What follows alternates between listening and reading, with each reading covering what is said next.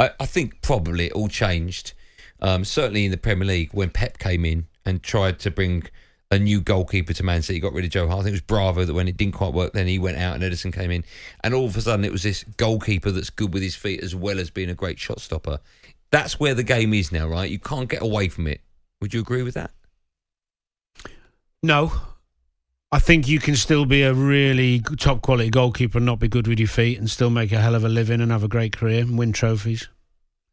I think it's beneficial to be great with your feet, but primarily if you're not a good enough goalkeeper, you will not make a goalkeeper in professional football, Premier League football, Championship football, professional I'd say actually, if you're not fundamentally a good goalkeeper. Fundamentals of goalkeeping is making saves, coming for crosses, talking well, communicating, being a leader, all those things, organising. The brilliant footballers, if you like, who play in goal and have the other qualities become exceptional, become really hot property because so many football teams now want to play the way Pep plays. She's out from the back. You've seen Onana play, right? Because you and I were talking. You think he's a great, not just a great goalkeeper, but a really, really good player with his feet. Really comfortable. He's meant to be like a really good defensive midfielder anyway. Yeah, he looks really comfortable. How much of a difference do you think that is for a club like Man United that are trying to get top four, and obviously they're trying to go to the next level? I think it's massive. Do you really make that much of a difference? I think it's massive in the way that when you watch City and there's a really good press on them from a good side, he is so comfortable missing out the first press with a lovely little ping out wide to a fullback or a wide man who's dropped or a fullback who's pushed on, or playing through the lines to someone's feet, a 40-yard whip ball that you normally expect the central midfielder or centre-back to play. You know, that ball, whip it through like two players really quick into somebody's feet so he can be on the turn and at you. Because United have got so many good technical players who are good spatial awareness. People like Fernandes, people like Mount now.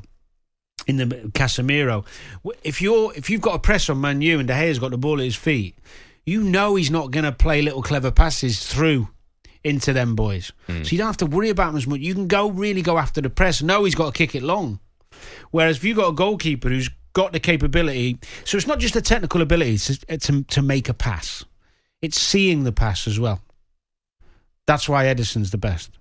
Alisson's not far behind. Can I ask, do you, here's an interesting question. If you're the team, if you're setting up your team up against the opposition and you know they've got a goalkeeper capable of putting 60, 70-yard passes together, do you set up differently? Is your game plan for that match different?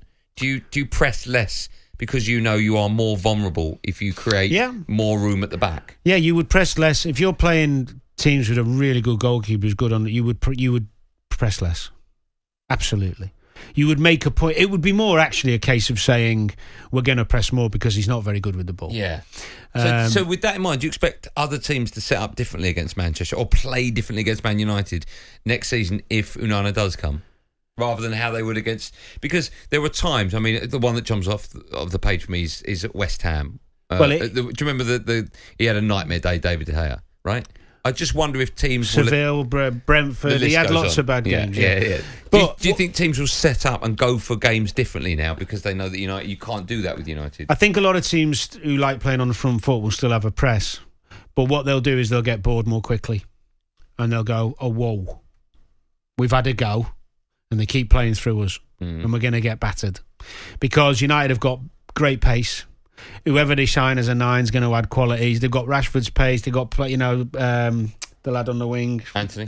Garnacho. So if you've got someone... If you stuck Alisson or Edison in United's team, and all of a sudden you're going to go after him, and you pop it into Varane or you pop it into Martinez, who's comfortable on the ball, really comfortable, pops it back to the keeper, who then goes, bam, 70-yard over the fullback for Anthony, all of a sudden you are a real force. You're not going after them. You might, if Liverpool will go after them, because they'll say, go on then. They play with the high line anyway, yeah. Well, and they fancy themselves one-on-one defensively. You know, you've got City will go after anyone because they think, well, no one's going to be, you're not going to be able to cope with our press. And actually, if you do get out, we've got defenders who can cope. Who's going to run Kyle Walker? No one. So let your keeper hit it over his head. Do you think it makes a difference then to defenders? Because there was a few times throughout the season. Absolutely, 1,000,000%. When David De Gea would put... I remember one game, I think it was in Europe, where he put Harry Maguire under horrific Correct. pressure. The best central defender, the best footballing centre-halves need a keeper who's on their wavelength because it makes life easy for them. Then it becomes 3 centre-halves.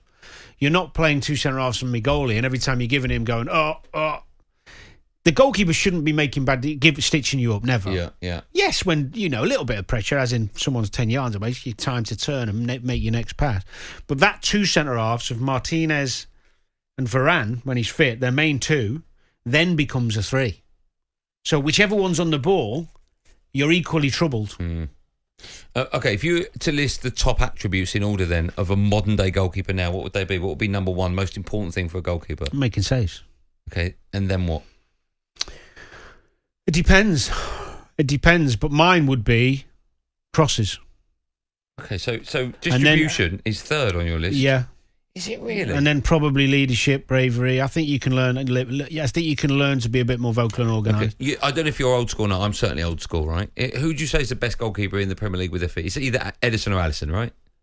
Edison's got the edge, George. Okay. But Alisson's brilliant. Either of those two, right? Yeah. For the sake of the argument. Who would you rather have, Peter Schmeichel, as he was then, right? Or one of those two? If it was your team, Dan? God, that's a tough one. Schmeichel was incredible. Yeah. As a presence and a leader and a powerful goalkeeper, you just want on your side. I've done shows before and I've always chosen Schmeichel, so I won't change. Okay, you would have played with Van Der Sar? Against. Who's your goalkeeper when you were at Fulham? Schwarzer. Okay. Now talk about Mark Schwarzer. Talk about a goalkeeper who has every attribute that you should need to be one of the best. Apart from his kicking, wasn't great. Struggled with it a little bit. His distribution and his technique. If he'd have had that, he'd have been... Okay, so in training, are they just doing goalkeeping stuff? They're not doing distribution, they're not doing... They did more as time went by. Right. But there's only so good you can get at something if you haven't got that technique. You can practice something and practice something. Some things are just a gift of the way you're built. Beckham whipping free kicks the way he did. He's had that, that 10-2 or even quarter past 9. He's got, do you know what I mean by his feet, his posture? The ability to whip the ball like he did was partly to do with his posture and the way he's built. Not just because he's practicing it every day. Practice helps, of course, but some things you can just do. You can see... Did you see the change then as you were coming through, as you were getting older, from when you first got into football and what goalkeepers were training, and later on, the more involvement with goalkeepers on sort of like outfield stuff? A lot more, yeah. A lot more of it. So who's the best goalkeeper you played with? Who's your goalkeeper at Liverpool? Schwarzer was the best. Was he? Who's your keepers at Liverpool? Dudek was the main one. All right, okay. Brilliant keeper. But Mark Schwarzer was the best. I'd have to have Schwartz, yeah. If I was going to more, I mean, I'd be happy with Dudek. Don't get me wrong, I love him to bits, but I'd choose Schwartz. Okay, we're gonna talk more on this. It's fascinating stuff. We're gonna talk more on this when we come back. I'd love to hear from you, the football fan. So you've picked Schmeichel as a keeper you would have over Edison or Alisson. Now I agree with you, but I don't know if that's because we're old school. I think a little bit old school, but I also think as well, if it depends, there's two things you're talking about. A keeper for your team for the whole season, and if you're going to play out from the back constantly, you would probably have to go a different way. But I wouldn't overplay like that anyway, personally. So Schmeichel, I can't look past him. Okay.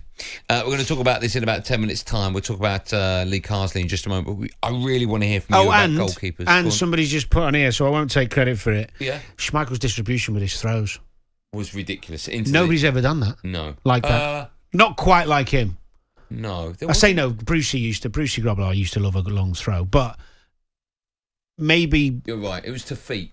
It was unbelievable, yeah. It was incredible. It was incredible. talkSPORT Drive with Andy Goldstein. Monday to Friday afternoon from 4 on AM, on DAB, via the talkSPORT app and on your smart speaker. talkSPORT.